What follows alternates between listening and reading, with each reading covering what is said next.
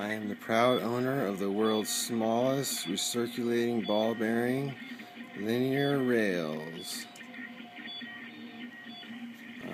This is going to be my miniature rep. Not. They're so cute. I couldn't help myself. It was the middle of the night and I was getting parts from McMaster. And you know how that can be. They've got so much cool stuff.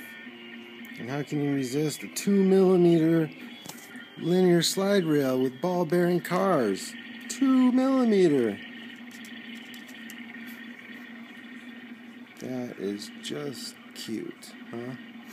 And what is that? Like an M.005 bolt hole? I have no idea. But this will make a very cool little XY table. Swing, swing, swing, swing, swing, swing, swing, swing.